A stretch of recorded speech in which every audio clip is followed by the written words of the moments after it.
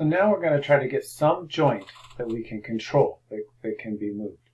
So we're going to try to move this yellow joint here. So just remember we have an arm, and we wish we could move things right here. So we have a rotate command sitting in the middle of setting up our yellow arm, and just to see if we know the right place where we're going to make a change, I'm just going to change to 45 degrees here. And come back here and then rerun this thing and take a look at what happened. Oh, okay, so I rotated the arm here. So if we provide some slider which gives control, we can probably get the arm to rotate here. Now, we do have a problem. The pink one didn't move with it. We're going to ignore that for now. We're going to handle it in the next rubric point.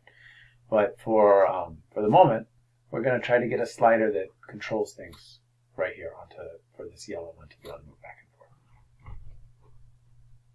and forth. Okay, I've gone ahead and added a yellow slider here.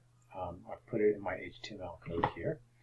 As you might expect, I've hooked that up. I have actions for HTML. I've now commented out all these buttons. I've just X'd them and commented them out. They're not doing anything. And now have this yellow slider hooked up here.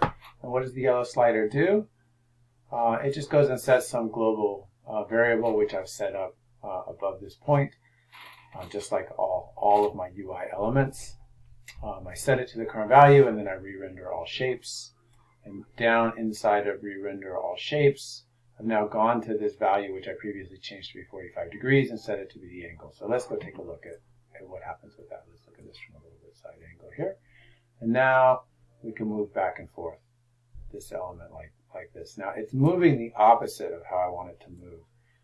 So I think I'm going to just swap around that positive to be a negative angle so that I can have it flip the other way.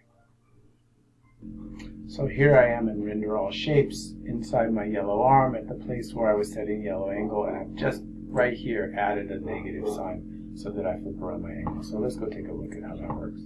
So now, I can still turn of course, but now when I rotate my yellow, it follows the direction of the slider, which I just think is a little bit nicer. Now I still haven't dealt with this magenta cube up at the top. I'm going to deal with that in the next